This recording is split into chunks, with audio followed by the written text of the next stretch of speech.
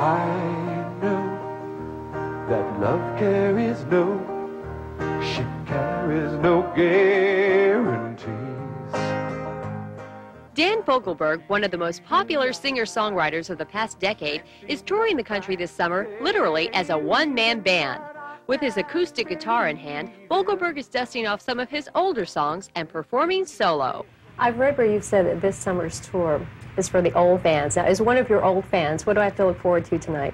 Being an acoustic show, it's going to be a softer show. I mean, there's no way I can do a lot of the rock and roll tunes without the band, which we did last summer. We had a ball playing rock and roll last year. So this year I decided I'd just do the opposite and go back and, you know, people, you know, during the rock and roll show were yelling for stars and To the Morning and all this stuff. So I decided I'd just do one that way this summer. One man and one instrument in concert halls usually occupied by rock bands can be challenging, but Dan somehow manages to maintain the small club atmosphere.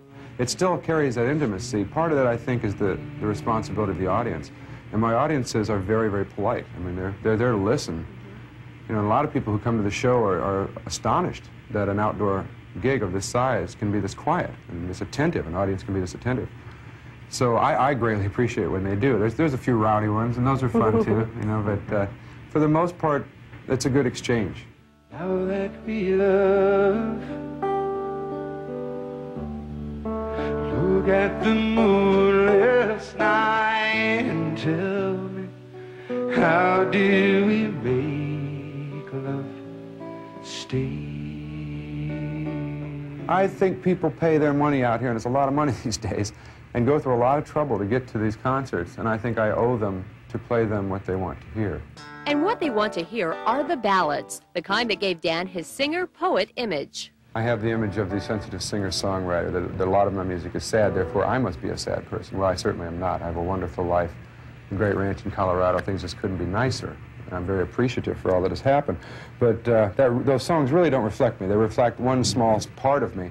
Dan's artistic abilities are not limited strictly to music. He's also an accomplished painter whose works have graced his albums over the years. His latest endeavor is a book of photography. Painting is something you have to do every day.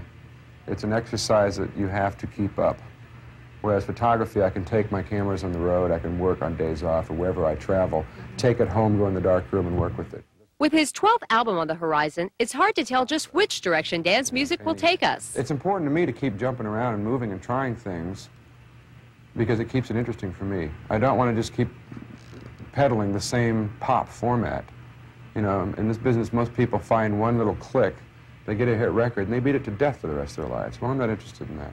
I didn't get into this business for that, and I won't do that. You know, it's up to the artist to make things change. And these days, everybody seems to be afraid to change. Try something new, take a risk.